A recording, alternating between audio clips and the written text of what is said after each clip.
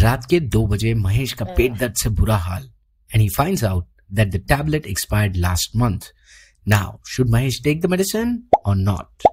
The answer to this question is not a simple yes or no.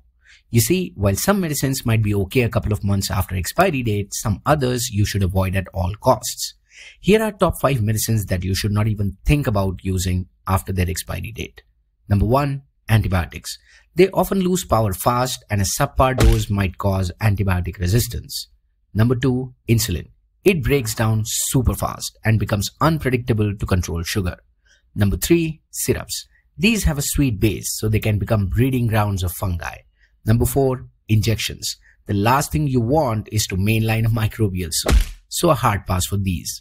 Number 5. Eye drops. They can be teeming with bacteria and fungi after expiry, so a big no to these too.